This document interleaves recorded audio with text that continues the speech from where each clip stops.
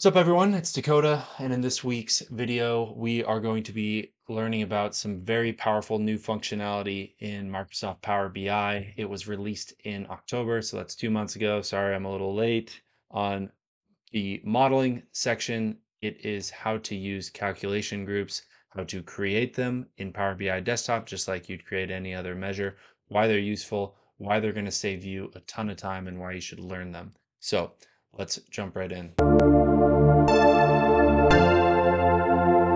So what are calculation groups? Why do we care? Why is this addition actually good for us as we implement business intelligence in our workplaces and in our businesses? First things first, it allows us to reuse DAX code. So if you've built anything in terms of a complex dashboard in Power BI, you've probably seen yourself rewriting the same DAX code many times in many different measures. I'll give you an example.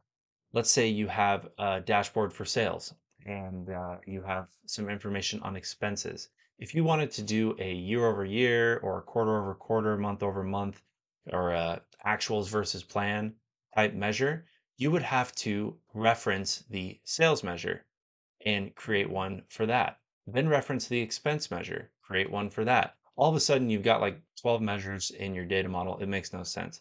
Calculation groups allow us to completely ignore all that. It also allows us to use effectively measures inside of a slicer, whereas previously we could only use columns to select different values. This allows us to very quickly and dynamically change the different representations of values we have in our dashboard. It's something we didn't have before, and now they've brought it into Power BI Desktop. So kudos to Microsoft. Let's actually learn how to build this thing in Power BI. I'm going to jump over right now. Okay, so hopping into Power BI, I'm going to show you exactly how to access the calculation groups functionality. Right now, it's in preview mode. So the first thing you're going to want to do is go into File, go into Options and Settings, Options. Down here in Preview Features, open that up and make sure you have this button checked here, Model Explorer and Calculation Group Authoring. As I mentioned at the very beginning, previously you were able to do this, but you were only able to do it in a third-party software like Tabular Editor. Now they know how valuable it is. They brought it directly into Power BI Desktop. So click that, press OK, and you're going to have to restart Power BI, but very quick there. The data I'm going to use is financial statement data because I think it very clearly shows the value in using calculation groups and calculation items. So I've created a second tab here that just has my very simple income statement. Where we're going to go first is over here into the model view. Of course, the model view always shows you your semantic model for your data set. It was previously called data set. Microsoft is now calling it semantic model. It shows you the relationships between all of your data tables. What's new is over here on the right, you've got a new tab called model. And model has a few new things and a few new terms that, if you haven't seen this before, are going to be totally fresh for you. One of them is called calculation groups. That's what we're learning about today. The next one is cultures. And then you've got perspectives, and roles is also new. But measures, relationships, and tables, those should all be familiar concepts for you.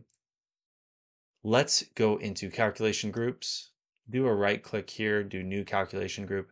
You can also click it up here in the ribbon for calculation group, just like you were creating a new measure.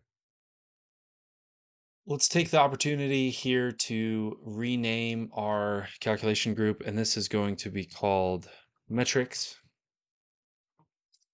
without an X, so that makes no sense. And under here, calculation items, they give you the first one, and what they start you with is just selected measure. So selected measure is probably a new concept for you. All this is it's taking whatever measure you're gonna feed it in a visual, and it's almost creating a variable for it, or it is creating a variable for it. We're going to be creating a few calculation items, right? Because these are each of our different selections we're inevitably going to have in a slicer. The first calculation item is just going to be called current period. And that is going to be that selected measure syntax that we have. I'll show you what that is here in a second and how it looks. Then we're going to be creating one more calculation item here. And this one is going to be called year over year change. And in here, we're going to establish a couple variables. One is going to be current period, which of course is just whatever our existing data is. And then we're going to have prior period, and that's going to be a calculate statement of our selected measure. And we'll do same period last year, and we'll close that up after we enter the date column. Then we want to return the current period minus the prior period, right? Because it's year over year change. Press enter. So we've got two calculation items in our calculation group called metrics. Let's hop back into our canvas here. And what I'm going to do is show you that the calculation group has its own icon here. It's not the same as a table or a grouping of measures.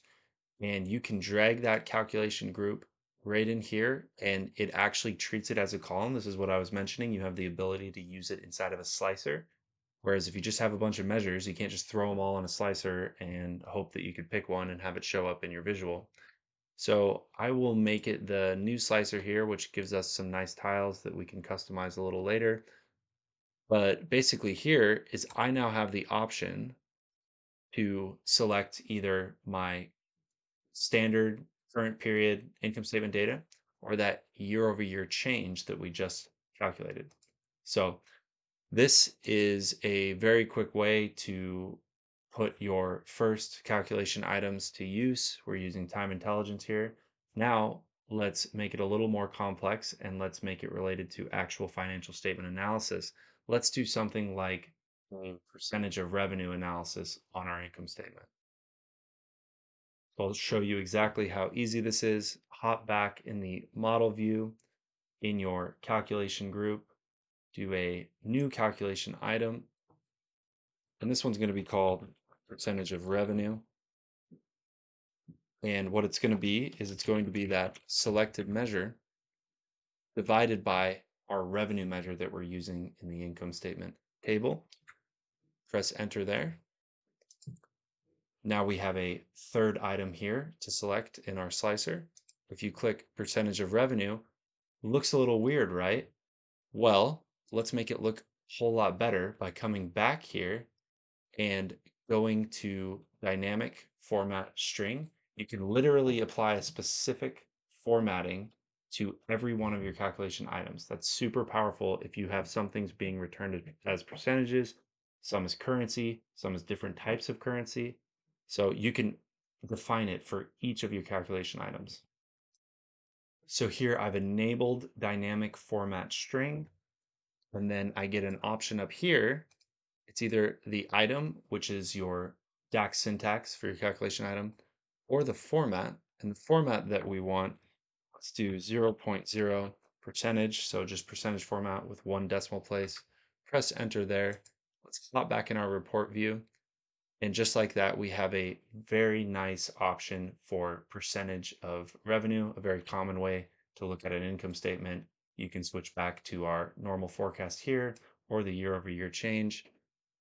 And that is a quick summary of how you can easily make three calculation items and without muddying the waters of your existing measures you have in your report. I hope you guys found this tutorial on Power BI's new calculation group super useful. They just came out a couple months ago. It can help you clean up the amount of measures you have in your model and really simplify everything. So if you like what you saw, I'll be making more content. Hit subscribe. You can always download all of our free templates at the link below in the description. Thanks for watching.